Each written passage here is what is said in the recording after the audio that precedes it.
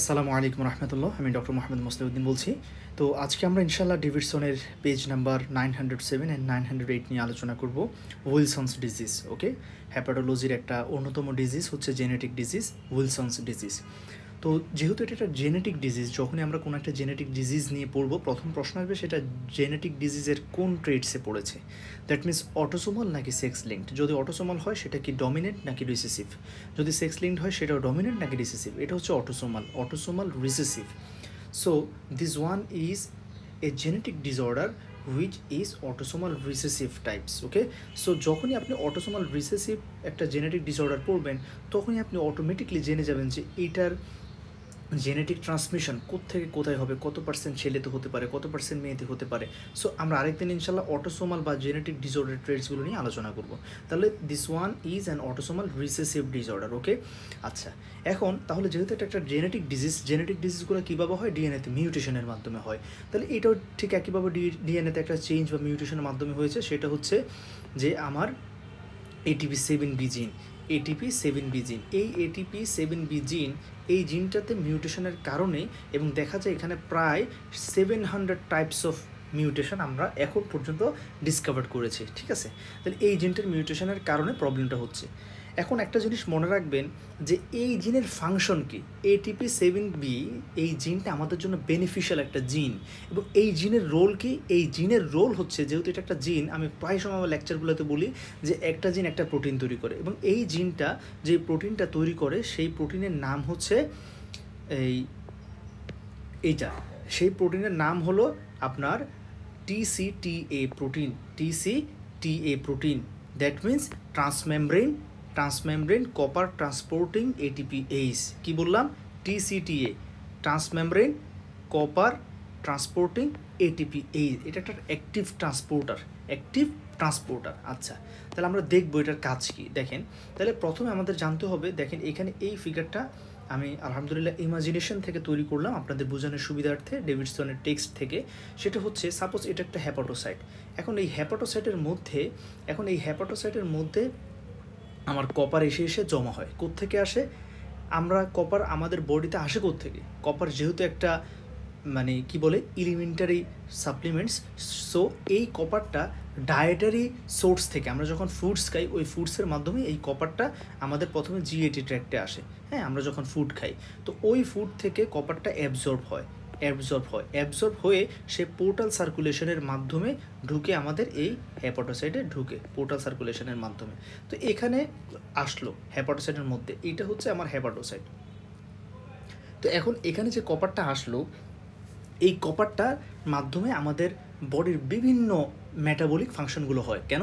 কারণ এই কপার আমাদের যে এনজাইমগুলো আছে, বডির যত মেটাবলিক রিয়াকশন হয় ওই এনজাইমগুলোর কোফ্যাক্টর হিসেবে কাজ করে, সেই জন্য। কিন্তু কপার যেভাবে ডেইলি আমার অ্যাবজর্ব হচ্ছে ইন্টেস্টিনাল ট্র্যাক থেকে, সেইভাবে কিন্তু আমার কপারকে আবার এক্সক্রিশন করে ফেলতে হবে, নাহলে তো বডিতে কপার জমে যাবে, তাই না? একটা জিনিস আসছে আবার সেটাকে এক্সক্রিশন হবে। এখন মনে রাখবেন যে কপার আমাদের বডি থেকে দুইটা পাথওয়েতে এক্সক্রিশন হয়।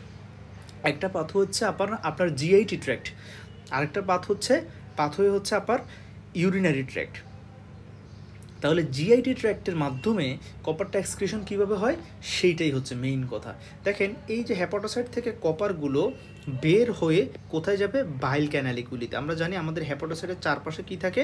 বাইল ক্যানালিকুলি থাকে। এই বাইল ক্যানালিকুলিতে আমাদের এই কপারগুলো এক্সক্রিট হবে। যেহেতু কপার একটা ওয়াটার সলিউবল, কারণ যে কোনো ফ্রি আয়ন হচ্ছে ওয়াটার সলিউবল, তাহলে সে কখনোই আমার হ্যাপাটোসাইট এবং বাইল ক্যানালিকুলির যে লাইনিং এন্ডোথেলিয়াম সেগুলোকে সে ক্রস করতে পারবে না, যেহেতু এটা একটা ওয়াটার সলিউবল আয়ন্স। সো তার এই প্যাসেজের জন্য আমার প্রয়োজন একটা ট্রান্সপোর্টার। দেখেন, এই ট্রান্সপোর্টার মাধ্যমে সে বেরিয়ে আমার বাইল ক্যানালিকুলিতে চলে যাচ্ছে, এবং এই ট্রান্সপোর্টারটার নাম হচ্ছে TCTA। দ্যাট মিনস হচ্ছে ট্রান্সমেমব্রেন কপার ট্রান্সপোর্টিং ATPase। এই মেমব্রেন প্রোটিনটাই তৈরি করে আমার ATP7B জিন। দ্যাট মিনস এই যে হ্যাপাটোসাইটের মধ্যে কি থাকে? নিউক্লিয়াস থাকে। তাহলে নিউক্লিয়াসের মধ্যে কি থাকে? DNA থাকে। এই ডিএনএর মধ্যে মনে করেন এই জিনটা হচ্ছে ATP7B জিন, এই জিনটা। এখন এই জিনটা যতক্ষণ পর্যন্ত ভালো থাকবে, সে আমার এই TCTA মেমব্রেন প্রোটিনটা তৈরি করতে পারবে। যখনই যখনই এখানের মধ্যে মিউটেশন হয়ে যাবে, সে ডিফেক্টিভ হয়ে যাবে, তখন সে এই মেমব্রেন প্রোটিনটার অ্যাকুরেটলি তৈরি করতে পারবো না। তখন তার মানে তখন এখানের মধ্যে কোনো ফাংশনাল মেমব্রেন প্রোটিন নাই। ফলে যেটা হবে, আপনার জিআইটি ট্র্যাক থেকে অ্যাবজর্ব হয়ে হয়ে ডায়েটারি ফুডস থেকে যে কপার আসে সেগুলো হেপাটোসাইটে পোর্টাল সার্কুলেশনের মাধ্যমে এসে জমা হচ্ছে ঠিকই, কিন্তু এক্সেস কপারটাকে লিভার বাইল ক্যানালিগুলিতে এক্সক্রিট করতে পারছে না। ফলে আপনার হেপাটোসাইটের মধ্যে তখন কপার জমতে শুরু করে। এখন লিভার চেষ্টা করবে যে সামহাউ আমাকে এই কপার বের করতেই হবে। এখন সে যেহেতু ট্রান্সপোর্টারের অভাবে বাইল ক্যানালিগুলিতে সে এক্সক্রিট করতে পারছে না, তখন সে অন্য কোনো ট্রান্সপোর্টারের মাধ্যমে, যে কোনো পোরিং চ্যানেল অথবা ওয়াটার সলিউবল কোনো মেমব্রেন প্রোটিনের মাধ্যমে সে এই এক্সেস কপারগুলোকে সে পাঠিয়ে দিবে হেপাটিক ভেইনে। কথাটা বুঝিয়েন। দ্যাট মিনস টিসিটিএ এই ট্রান্সপোর্টারটা শুধুমাত্র আমার হেপাটোসাইট থেকে কপারকে বাইল ক্যানালিগুলিতে এক্সক্রিট করতে প্রয়োজন। যখন সে পারবে না, যখন সেটা ডিফেক্টিভ থাকবে ডিউ টু মিউটেশন, তখন এই কপারগুলো অন্য কোনো ট্রান্সপোর্টার অথবা মেমব্রেন প্রোটিনের মাধ্যমে তারা হেপাটিক ভেইনে ঢুকে যাবে। এখন হেপাটিক ভেইনে যখন কপার চলে আসবে, তাহলে এখানে সব কপার চলে আসতেছে, তখন ওই কপারগুলো আমার চলে যাবে সিস্টেমিক সার্কুলেশনে। কারণ হেপাটিক ভেইন থেকে তো আলটিমেটলি ইনফিরিয়র ভেনে খাবার, সেখান থেকে সিস্টেমিক সার্কুলেশনে। ফলে আপনার পুরো ব্লাডের ফ্লোতে কিসের অ্যাক্সেস হয়ে যাবে, তখন কপারের অ্যাক্সেস হয়ে যাবে।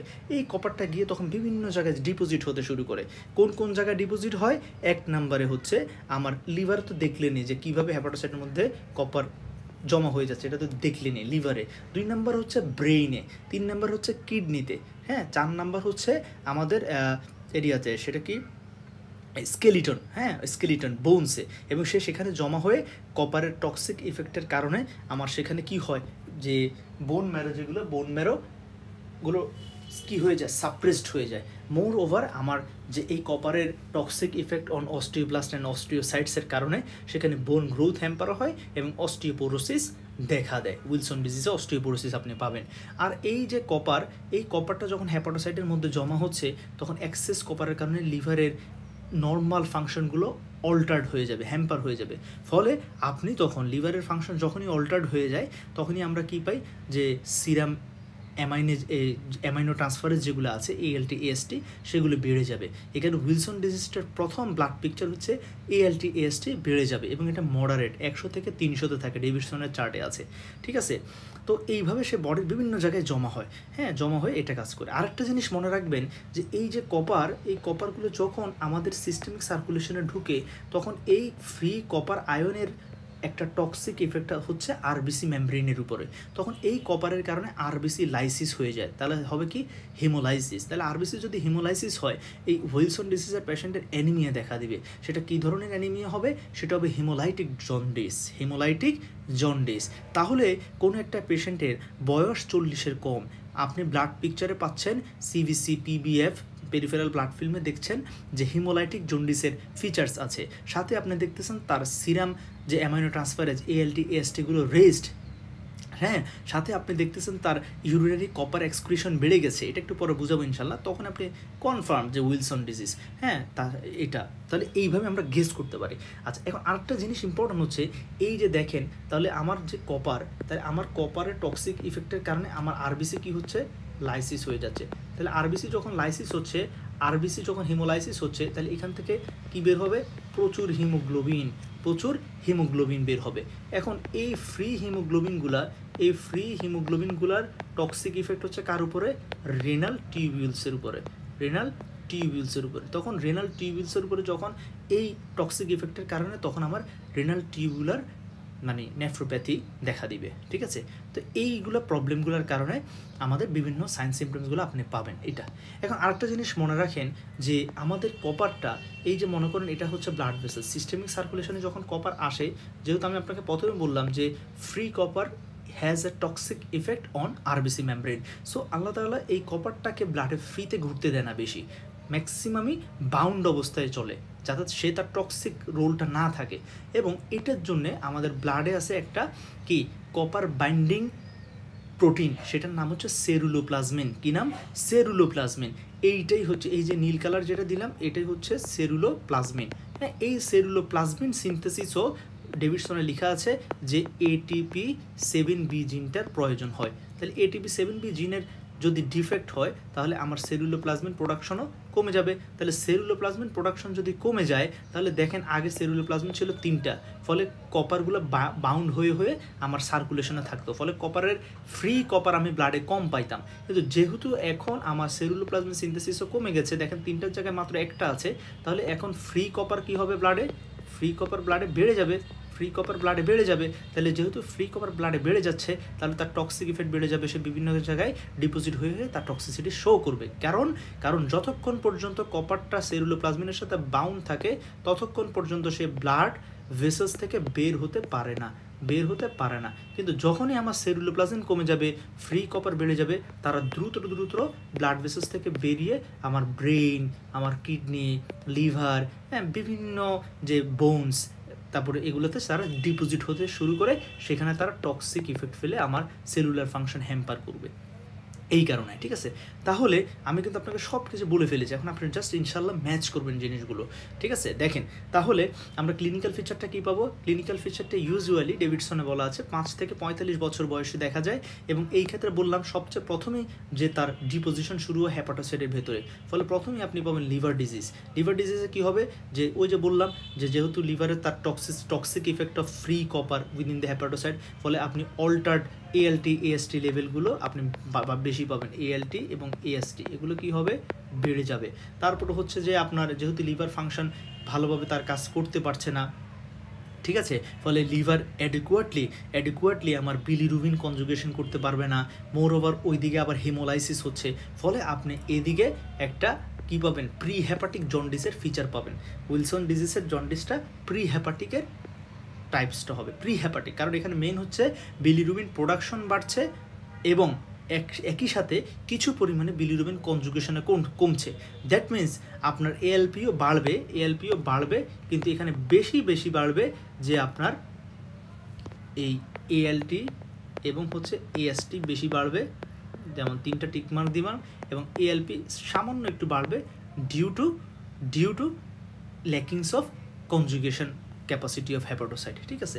সো এইটা আপনার মনে রাখার দরকার না, আপনি মনে রাখবেন যে এখানে ALT AST বাড়বে এবং এখানে একটা হেমোলাইটিক জন্ডিস পাবো। তাহলে এই যে আমি এখানে লিখলাম রিকারেন্ট জন্ডিস, তার মানে এটা হচ্ছে হেমোলাইটিক জন্ডিস, হ্যাঁ, ডেভিডসনে বলা আছে হেমোলাইটিক জন্ডিসের ফিচার। আচ্ছা, তাহলে এই জিনিসটা আপনি মনে রাখলেন। দেন আপনারা জানেন যে Wilson disease is a cause of liver cirrhosis, হ্যাঁ, যখনই দেখা এবং বলা হচ্ছে ডেভিডসনে যে যখন লিভার সিরোসিসের কোনো কজ খুঁজে পাচ্ছি না তখন সাসপেক্ট করতে হবে ইট may be N underlying Wilson disease, ওকে। আর এছাড়াও হচ্ছে কখনো দেখা যায় যে এত বেশি কপারের টক্সিক ইফেক্ট যে তখন সাডেন লিভার ফেলিউর হয়ে যায়, ফালমিনেন্ট লিভার ফেলিউর হতে পারে, তখন আমাদের লিভার ট্রান্সপ্লান্টেশন প্রয়োজন হয়। আরেকটা হচ্ছে ব্রেইনে জমা হয়, ব্রেইনের কোথায় জমা হয় মনে রাখবেন, বেজাল গ্যাংলিয়াতে জমা হয়। তো সেখানে জমে এগুলো তো নিউরোলজিক্যাল, এগুলো আলাদা আমরা পরে নিউরোলজি সিরিজ আলোচনা করবো ইনশাল্লাহ। যেমন ট্রেমর হতে পারে, কোরিওঅ্যাথেটোসিস, এটা একটা আননোন টার্ম। কোরিওঅ্যাথেটোসিস মানে হচ্ছে পারক্সিজমাল, দ্যাট মিনস সাডেন হঠাৎ করে তার হাত পা ফেস এগুলোর মাসেলগুলো টুইচিং করে, হ্যাঁ, হঠাৎ তারা মুভমেন্ট শুরু করে অনেকটা মানে পার্শিয়াল সেজারের মতো, ঠিক আছে। ডিস্টোনিয়া, হঠাৎ হাত পাগুলো শক্ত হয়ে যায়, হ্যাঁ, ডিস্টোনিয়া। পার্কিনসনিজম লাইক ডিমেনশিয়া, হ্যাঁ। আরেকটা হচ্ছে কাইসার ফ্লেইশার রিংটা হচ্ছে কি, সেটা হচ্ছে এই যে আমাদের আয়ের যে কর্নিয়ার একদম এই যে দেখেন, এই যে এখানে একটা স্পেশাল আপনি গ্রিনিশ ব্রাউন কালার আছে, দেখেন এই যে এটাই হচ্ছে কাইসার ফ্লেইশার রিংস, হ্যাঁ। এটা কাদের ক্ষেত্রে পাবো, Wilson ডিজিজের 60% Wilson ডিজিজের patient, that means Kaiser ring আপনি সব পেশেন্টটা পাবেন না। প্রতি 100 জন উইলসন ডিজিজ যাদের বয়স কিনা more than 40, that means adult Wilson ডিজিজের পেশেন্টের প্রতি 100 জনে আমরা 60 জন পেশেন্টে কাইসার রিংটা পাবো, ঠিক আছে। এগুলো আমি এখানে লিখে রেখেছি, নোটটা ইনশাল্লাহ ডাউনলোড করার জন্য টেলিগ্রাম লিঙ্ক দিয়ে দেবো ইনশাল্লাহ। তারপরে আসেন ইনভেস্টিগেশন কী করবেন। দেখেন ইনভেস্টিগেশন খুবই সহজ, আমি আপনাকে প্রথমে বলে ফেলেছি এখানে ATP7B জিনে মিউটেশন হচ্ছে, ফলে আপনি এই ক্ষেত্রে যেহেতু ATP7B জিনে মিউটেশন, ফলে আমি বললাম যে এই জিনটা 2টা জিনিস সিনথেসিস করে, একটা হবে TCTA ট্রান্সপোর্টার সিনথেসিস করে, ফলে ATP7B জিন মিউটেশনের কারণে উইলসন ডিজিজে আমরা কী পাবো, এই জিন যে প্রোটিনগুলো তৈরি করে সেগুলো কম পাবো, যেমন TCTA এইটা কম পাবো মেমব্রেন প্রোটিন। এখন এটা তো আর মেজার করার কোনো ওয়ে নাই। আরেকটা জিনিস আমরা মেজার করতে পারি, আমি বললাম সেরুলোপ্লাজমিন, যেটা সার্কুলেটিং কপার বাইন্ডিং প্রোটিন, তাহলে ওইটা কম পাবো। ইয়েস, তাহলে লো serum circulating copper binding protein, that means হচ্ছে সেরুলোপ্লাজমিনের লেভেলটা কমে যাবে। এবং ডেভিডসনে বলা আছে this is the single best investigation to diagnose the Wilson disease. ঠিক আছে, তাহলে এখন আরেকটা হচ্ছে যে high free serum copper concentration. তাহলে এটাও আপনি মোটামুটি বুঝে গেছেন যে যেহেতু সেরুলোপ্লাজমিন কপারকে বাইন্ড করে রাখে, যেহেতু এখন সেরুলোপ্লাজমিন কমে যাচ্ছে, দ্যাট মিনস ব্লাডে ফ্রি কপার বেড়ে যাবে। এক্স্যাক্টলি, তাহলে high free serum copper concentration পাবেন। এখন দেখেন, আমি আগেই আপনাকে বললাম যে যতক্ষণ পর্যন্ত কপার সেরুলোপ্লাজমিনের সাথে বাউন্ড অবস্থায় থাকে তখন সে ক্যাপিলারি মেমব্রেনে কোষ করতে পারবে না, তখন সে রেনাল টিউবিউলস থেকে ইউরিনেও যেতে পারবে না। যেহেতু সেরুলোপ্লাজমিন কমে গেছে, তাহলে এখন ব্লাডেও ফ্রি কপার বেড়ে যাবে, ইউরিনের মধ্যেও কপার এক্সক্রিশন বেড়ে যাবে। তাহলে high urinary copper excretion more then 0.6 মাইক্রোমোল, okay, in 24 hours. Davidson আরেকটা জিনিস বলা আছে, এটা একটু মনে রাখেন আপনারা, যে আমরা মোর স্পেসিফিক হচ্ছে শুধু ইউরিনারি কপার এক্সক্রিশন না দেখে আমরা পেশেন্টকে প্রথমে ডি পেনিসিলামিন খাওয়াবো। হ্যাঁ, ডি পেনিসিলামিনটা কী করে? ডি পেনিসিলামিন কপার ইউরিনারি কপার এক্সক্রিশনকে বাড়িয়ে দেয় এবং এটা দিয়ে আমরা মোর অ্যাকিউরেট ডায়াগনোসিস করতে পারি। তাহলে ডি পেনিসিলামিন দেওয়ার পরে আমরা যদি 24 আওয়ারে কপার এক্সক্রিশনটা চেক করি এবং সেটা যদি মোর দেন 25 মাইক্রোমোল পার 24 আওয়ার হয়, সেটা হচ্ছে আমাদের জন্য confirmatory test two diagnose the Wilson disease. Treatment কী করবো? একদম সহজ, যেহেতু এখানে কপার বেড়ে যাচ্ছে, free copper is a toxic, তাহলে ফ্রি কপারটাকে আমি কমানোর জন্য আমি কী দিব? ডি পেনিসিলামিন। কারণ ডি পেনিসিলামিন অথবা ট্রাইয়েন্টেন এটা হচ্ছে আমার কপার চিলেটিং এজেন্ট। ওই যে যেরকম হিমোক্রোমাটোসিসে আমরা আয়রন চিলেটিং এজেন্টস দিই, তাহলে এখানে আমরা যখন এই ডি পেনিসিলামিন দিব, এই ডি পেনিসিলামিনটা গিয়ে সেরুলোপ্লাজমিন যে কাজটা করে, সে ওরকম গিয়ে ফ্রি কপারগুলোকে বাইন্ড করে আটকে রাখবে, ফলে কপার বডির কোথাও ডিপোজিট হতে পারবে না, সে তার টক্সিক ইফেক্ট অন আরবিসি করতে পারবে না। হ্যাঁ, এছাড়াও আমরা জিঙ্ক সল্ট দিতে পারি, এটা হচ্ছে আরেকভাবে কাজ। দেখেন, তাহলে ডি পেনিসিলামিন কাজ করে কি? ডি পেনিসিলামিন কাজ করে ব্লাডে যে ফ্রি কপারগুলো আছে, ডি পেনিসিলামিন সেগুলোকে বাইন্ড করে আটকে ফেলে। আর জিঙ্ক সল্ট কী করে? জিঙ্ক সল্ট হচ্ছে আমার জিআইটি ট্র্যাক্ট থেকে, জিঙ্ক সল্ট যে কাজটা করে আমার জিআইটি ট্র্যাক্ট থেকে, জিআইটি আমি তো বললাম যে বডিতে আমাদের কপার যায় কীভাবে, যে খাবারের মাধ্যমে যে কপারটা আমরা খাই, ওই কপারটা পোর্টাল সার্কুলেশনের মাধ্যমে লিভার হয়ে আমাদের বডিতে ঢুকে। তো জিঙ্ক সল্ট কী করে? এই কপারটাকে তারা, এই জিঙ্ক সল্টটা কপারের সাথে মিলে একটা কমপ্লেক্স তৈরি করে সে কপারের অ্যাবজর্পশনটা কমিয়ে দেয়, ফলে গ্যাস্ট্রোইন্টেস্টিনাল ট্র্যাক্ট থেকে আপনার ব্লাডে কপার অ্যাবজর্পশন তখন কমে যাবে। হ্যাঁ, এইভাবে। আর এই ড্রাগ, এই দুটো মেডিসিনই এখানে ইউজ করা হয় আমরা এগুলো দিয়ে, এবং বলা হচ্ছে এই ট্রিটমেন্টে খুব ভালো আমরা আউটকাম পেয়ে থাকি যদি আপনি ইনিশিয়াল ডায়াগনোসিস করতে পারেন। হ্যাঁ, আর ট্রিটমেন্টের আরও কিছু প্রটোকল হচ্ছে, যদি আল্লাহ মাফ করে লিভার সিরোসিস হয়েছে, লিভার ট্রান্সপ্লান্টেশন করতে হবে, অথবা ফালমিনেন্ট liver failure, acute liver failure হলো লিভার ট্রান্সপ্লান্টেশনে যেতে হবে। এখন ডি পেনিসিলামিন এই ড্রাগসটার কিছু সাইড ইফেক্ট আছে, খুব ইম্পর্টেন্ট কোয়েশ্চেন ফর এফসিপিএস। তো এখানে দেখেন এই ডি পেনিসিলামিন সাইড ইফেক্টগুলো কী কী? একটা হচ্ছে যে কোনো ড্রাগের র্যাশ হতে পারে, এটা মনে রাখার সাথে না রাখা ভালো। প্রোটিন লসিং অ্যান্টেরোপ্যাথি হয়, হ্যাঁ, protein losing অ্যান্টেরোপ্যাথি, lupus like syndrome, bone marrow suppression হয়। যদি এগুলো খুব বেশি প্রবলেমেটিক হয়ে যায়, তখন আমরা ডি পেনিসিলামিনটাকে হোল্ড রেখে আমরা পেশেন্টকে প্রেসক্রাইব করবো ট্রাইহেন্টাইন ডাইহাইড্রোক্লোরাইড। ঠিক আছে, তাহলে ট্রাইহেন্টাইন ডাইহাইড্রোক্লোরাইডটা দিব 1.2 to 2.4। আপনি মনে রাখবেন যে 12 থেকে 24 মাঝখানে একটা পয়েন্ট বসে দেন, 1.2 থেকে 2.4। আর ডি পেনিসিলামিন ডোজ হচ্ছে 1 to 4, অ্যাভারেজ হচ্ছে 1.5 মাইক্রোগ্রাম। তাহলে এটা দিব পার ডে, এবং তাকে আমরা জিঙ্ক ট্যাবলেট দিব 50 মিলিগ্রাম TDS করে। ঠিক আছে, এইভাবে প্রগনোসিসটা বললাম, এক্সিলেন্ট প্রগনোসিস। এবং উইলসন ডিজিজের যদি কোনো পেশেন্ট পায়, অবশ্যই তার ভাই বোন এবং তার ছেলে মেয়েদের আমাদের ইনভেস্টিগেশন করতে হবে, because this is an autosomal recessive disease. হ্যাঁ, তাহলে আমার লেকচারগুলো রেগুলার ফলো করার জন্য ইউটিউবে ডক্টর মোহাম্মদ মোস্তফাদের সার্চ দিলে চ্যানেলটি চলে আসবে।